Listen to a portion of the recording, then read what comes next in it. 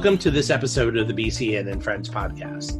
We're excited to have with us today Dr. Kate Hixson. Dr. Hixson is an expert on what makes for extraordinary performance. Our hosts today are Brigid Flood, Director of Strategy and Operations for the BCEN, and Janie Shoemaker, Executive Director of the BCEN. Brigid and Janie, take it away. Hello, and welcome to the BCEN and Friends Podcast.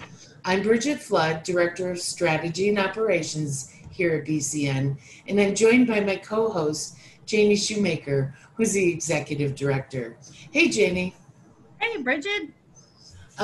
So today we have a really good episode. And as you know, the BCEN and Friends Podcast is an opportunity for us to have interesting conversations about learning with a wide range of thought leaders, BCEN certification holders, and industry professionals. And most importantly, to create value and insight for our professional nurses across the emergency spectrum. So we hope you find our discussions interesting, informative, sometimes funny, sometimes serious, but always valuable. Janie and I are so excited to have with us today Dr. Kate Hixson. Kate has earned her PhD studying team-based training concepts at NASA for the training of astronauts for deep space missions. Kate has also worked in the ed tech industry, founded a bespoke furniture company with her husband, James, a mom to her daughter, Lila, and has recently launched katehixson.com, where she shares her research and insights about what drives extraordinary performance through a series of stories and narratives. Kate, welcome. Thank you so much, and thank you so much for having me today. Oh, we are thrilled. And I think where I'd like to get started is, I hopefully my introduction did right by you, but I would love if you could tell us a little bit about yourself and about your journey from studying the astronauts, which intrigues me, to your entrepreneurship and the launch of katehixson.com, and being fascinated by the extraordinary. So if we could start there, that would be great. Absolutely, my pleasure.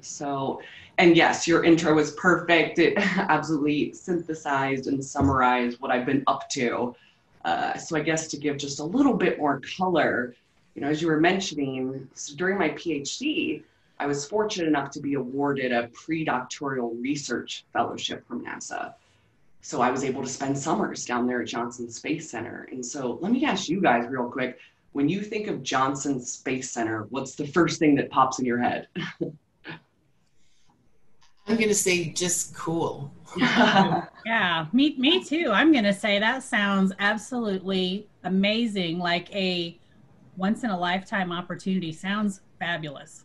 Yes. Well, thank you. And you're right. It definitely was a once-in-a-lifetime opportunity. And I learned so much while I was down there. So I was working on my dissertation. And as you mentioned, really focusing on team-based training for astronauts going, so we mentioned, all the way to Mars. So pretty interesting stuff. So what I ended up developing was a virtual teamwork training model.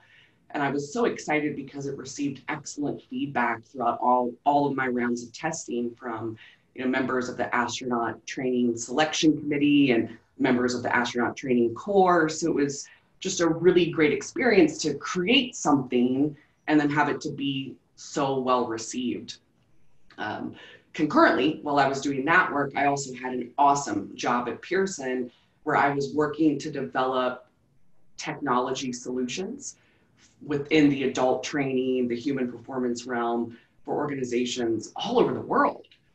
And I loved that so much, but I just had this itch, scratching at me. I had this kind of entrepreneurial bug, but likewise, I just really wanted to take the skills and expertise that I had gained over, almost a decade and apply it into a completely different field because I love being challenged. I love doing something completely new every couple of years. I went off and started a custom fabrication business with my husband and partner in crime. And it's just incredibly fun. It never feels like work to me, although we work super, super hard, literally like blood, sweat, and tears, right? But, and even at that, as I mentioned, I love tackling new things. So I wanted to kind of dip my toes back into the waters of human performance and adult learning, adult training. So hence why I launched my website, katehixson.com. I also have a podcast coming soon, which I'm really excited about. So essentially right now, I'm just focusing on how to level up your life.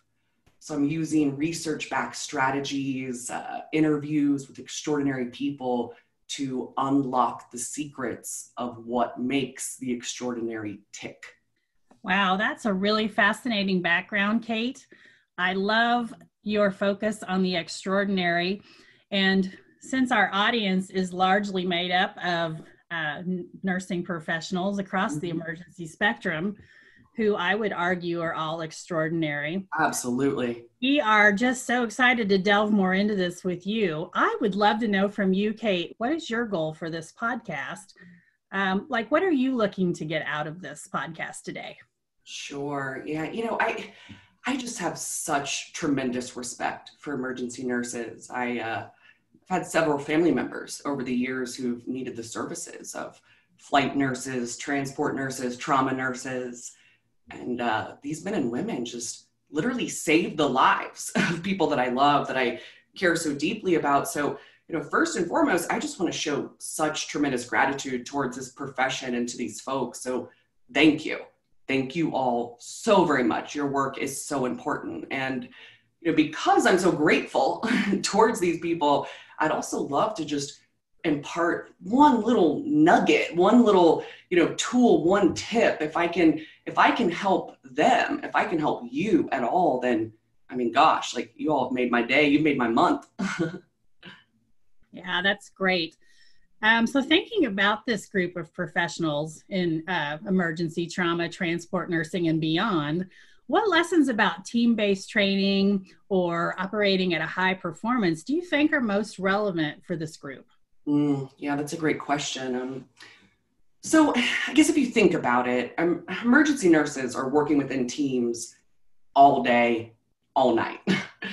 From the pilot flying the helicopter to the surgeon in the emergency department, there's all sorts of different people that you have to work alongside every single day. Likewise, these teams have to be exceptionally high performing because the work is so demanding, it's so stressful, it's so dangerous with incredibly high stakes. We're talking about people's lives after all. Indeed. So when you think about team-based training, it's really just about gaining expert skills in teamwork processes. So what are some of these skills? It's things like group problem solving or consensus building, conflict management, amongst others, of course. But all of these things really just boil down to interpersonal skills. So for emergency nurses, I think about communication skills and how just truly paramount they are. So when you look at the certification programs offered by the BCEN, there's a great deal of emphasis on those communication skills. So, you think about radio operations for certified transport nurses or intake procedures for certified pediatric emergency nurses. Each program recognizes how vital communication skills are. And I just think it's so cool that by being certified, you're essentially telling the world that you excel at communicating, which is indispensable to effective teams, especially high-performing ones. So, hats off to the BCEN and all the emergency nurses. It's really, really cool stuff. Yeah, thank you for that. I do love this, the lessons we can learn about team-based training and communication. And I think it's very pertinent to our audience. But I want to talk a little bit about this crush model that you developed, kind of looking at these extraordinary performers and coming up with this model that, they all seem to have in common. And I'd love if you could talk to us a little bit more about that, how you developed it, and how it applies to these high performers. Sure. Yeah, I'd be happy to. So the CRUSH method, it's essentially a research-backed formula for achieving extraordinary goals, or, I mean, really just any goal. So I drew upon my work throughout my PhD in developing high-performing teams at NASA, as well as all of my research and work to date, so over the last 5 or 10 years or so. And so in other words, I've just really been like geeking out on studying what makes these high performers tick. And so for the CRUSH method, each letter of the word CRUSH stands for a different, distinct phase of goal achievement. So there's catalyst, resolution, unwavering, stamina, and habit. So by applying this blueprint to your life, you're given a roadmap to leveling up. It's something I'm just super excited and really passionate about, especially because in hard times like these, I think we all could use some positive forward movement. Yeah, I agree. And when I was looking at CRUSH, the thing that really, there were two things that intrigued me. The first one is that aha moment in the beginning, right? Where you think, oh, I need to do this. Mm-hmm. And, typically I've always thought those aha moments were big moments, but I think there's a lot of little aha moments that come across our path all the time that we may miss because we're too busy doing other things. Absolutely. But they don't always have to be big things, right? Mm-hmm. Mm-hmm. Yeah, you're absolutely right. And to speak to that for a second, I've studied that pretty extensively, where it's really just about having your eyes open, right? It's about going through life with a curiosity, having that lifelong learner mentality where you're always looking for something new, to where, it might not be an earth-shattering idea that you have. It could be a small goal, and there's nothing wrong with that. Small goals eventually equal really big goals too.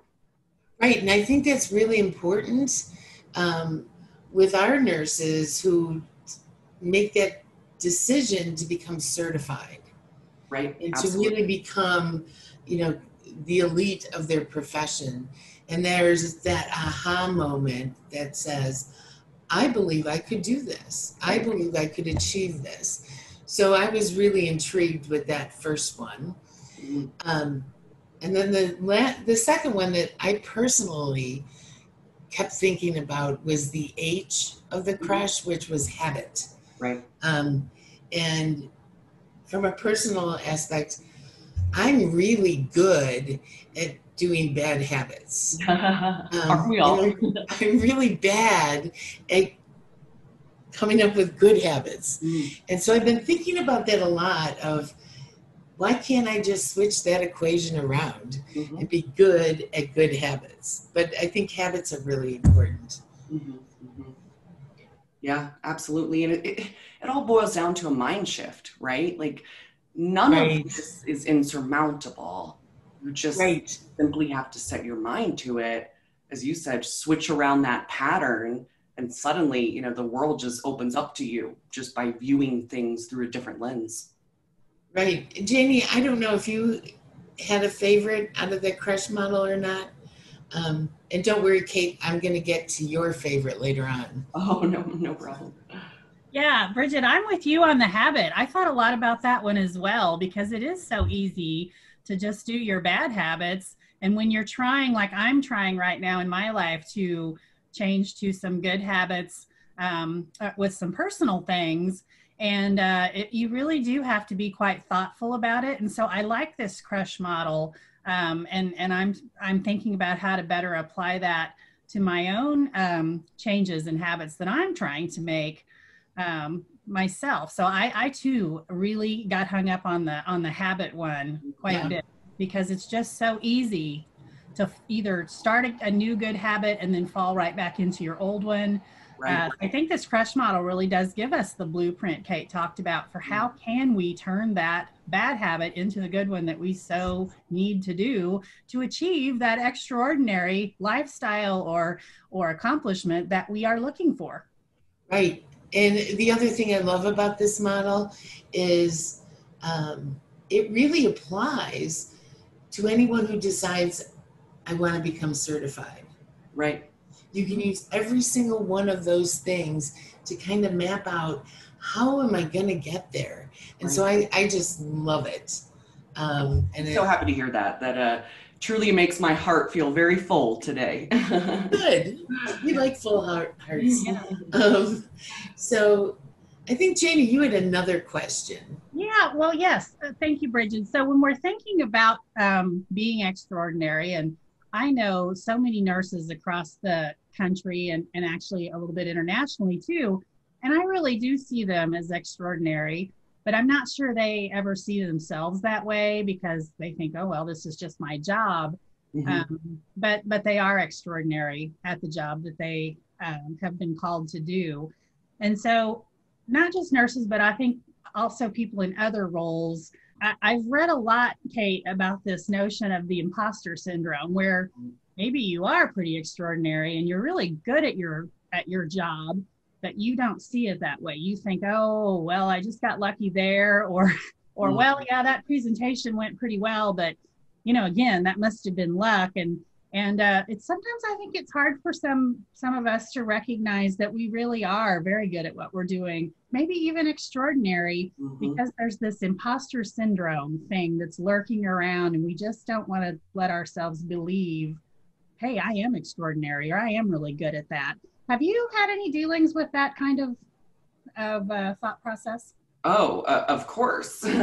Of course. I mean, almost on a daily basis. And to your point, though, going back to the emergency nurses, I mean, you're absolutely right. They are undoubtedly, unquestionably extraordinary men and women. But so, when you think about it, for so many people, there is something holding them back. It could be imposter syndrome, as you were mentioning. It could be fear. It could be, some other negative force that's at play. And so what I've learned through my research and through my work is that essentially we just have to channel that anxiety or channel that fear into a source of fuel. So we just have to flip it on its head. So rather than just succumbing to toxic thoughts or toxic fears, we just have to overcome it. But so, how do you actually do that? Because it sounds so simple, but it's definitely not. So one way to do this is to just simply arm yourself with as much knowledge and experience as you possibly can.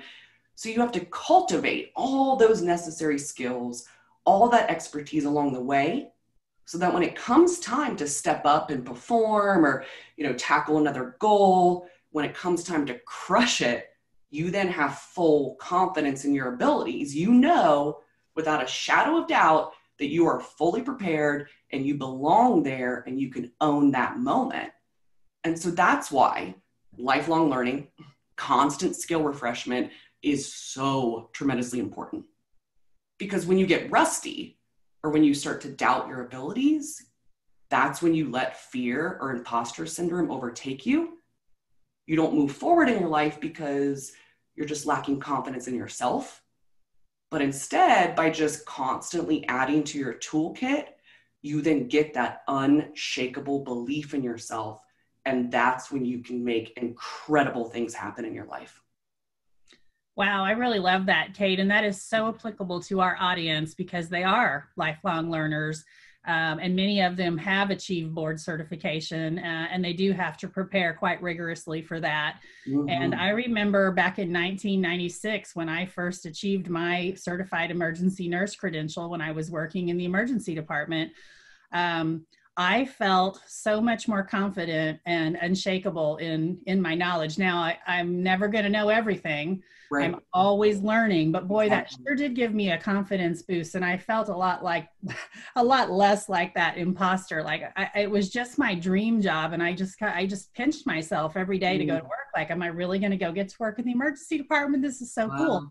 And so I can so relate to that. And I'm sure our audience can too. Just arming yourself with that knowledge and pushing through does give you a lot more confidence, and it helps you face some of those imposter syndromes or fears. I think that is great advice. Love it. Love it. It really is. And I think that was one of the best ways we could start to wind down this podcast is something so motivating. So, Kate, thank you for that answer. That was perfect. So now it's time for what we do in our podcast is what we call rapid fire questions, Kate. Oh boy. And I just have a couple. They're pretty easy. But the first one is, which I have to ask, is what was the coolest thing about studying astronauts? And did you get to wear one of the uniforms? I actually was able to try on a spacesuit, which was really cool. Gosh, there was so much that was just undeniably amazing about it. But, I guess on like a personal level, so around 4 p.m. or so every Friday, you could go to this little hole in the wall bar near the entrance or the exit of Johnson Space Center. They're serving beers in little plastic cups and you're eating popcorn out of a little tiny, paper dish. Yeah. And it is just filled with astronauts or, the chief of the International Space Station or, the engineer who's working on the lunar rover, and all these folks are just hanging out, having a beer or two after a long work week. And, just to be able to kind of shoot the breeze on a more intimate level, more personal level with people of that caliber and that lifestyle, that, work was just so neat. So I'll never forget those days, certainly. That sounds actually like a lot of fun. It was. So, switching gears a little bit, what was your biggest lesson you've learned from your daughter? Wow. So it took me a very long time to conceive. I had some health issues and things, and it was just a very, very long journey for me. So then when I was finally able to get pregnant and gave birth to a healthy, beautiful baby girl, I was just filled with such indescribable gratitude. And I felt that every day since, and it's just made me view my life through a lens of gratitude to where now, every day that I'm able to spend time with her, I'm so grateful, I'm so appreciative, and that's permeated throughout my entire worldview. And it's just truly made me a better, more humble, more grateful person overall. That's an amazing lesson. So I told you we'd get to this part, but what was your favorite part of the crush model? Yes. So I could talk probably at length, about the different phases, the different letters, but, I think a big takeaway for me is just simply like, I've had to practice what I preach. This was never about me. Like I just genuinely am fascinated by people who can achieve great things and, take on these big goals and, do something positive for it in their life. And I just wanted to study that, right? Like, again, it wasn't ever about me, but because I study it, because I talk about it, because I write about it, because I'm just constantly thinking about this, it's made me then approach my life differently to where, when I'm having a really bad day or I don't feel well or I'm nervous about something or whatever it might be, I'm able to then draw upon the crush method and apply it myself. And so I've noticed a big positive change in my own life just since I've started working on this, which is really an unexpected but really cool outcome. That's very cool too. And I think the last one is, what's your favorite book on leadership? So I was recently reading a book by Peter Shine, I believe is how you pronounce their last name. I think it's a father-son relationship. And so their book was called something to the effect of Humble Leadership. Oh. So yeah, and what I loved about this was that it really just focuses on relationships and trust within leadership. And it's a different philosophy on leadership because it doesn't like put leaders on a pedestal, so many books, so many theories, philosophies about leadership. It's all about the person, the leader, the sage on the stage, if you will. Whereas this particular book is all about drawing people together and working within those teams. And again, like cultivating relationships and leading more naturally. And of course, with, my background in studying team-based training and teamwork training, this book just really resonated with me. So I highly recommend it. And what was the name again? Humble Leadership. I'm going to put that on my list. So I think that's the end of the rapid fire question. Janie, anything from you? Yes, Kate, I have so enjoyed talking with you today, and I feel so inspired by your teachings and your messages. And I am sure that our audience is feeling the same way. And I'm wondering about if our audience would like to follow you and get more of this great stuff. Where can they find you online or on social media?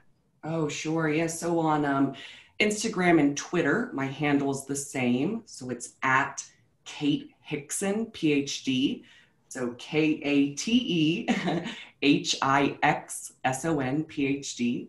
And then my website, katehixson.com. And as mentioned, I'm about to launch a podcast of my own called Dauntless, where I'm sharing insights from some of the world's preeminent overachievers. So I'm really excited to get out there in the community, and I would just love to interact with and meet, any of the fine folks that are associated with the BCEN, because you all are truly, truly amazing.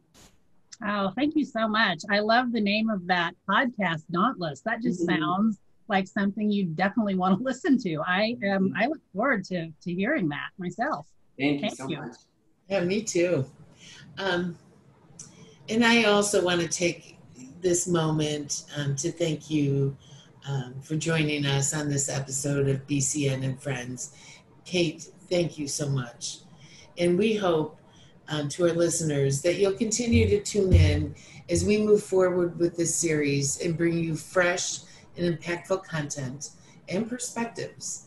And if you have a suggestion for one of our episode topics, please email us at bcen@bcen.org.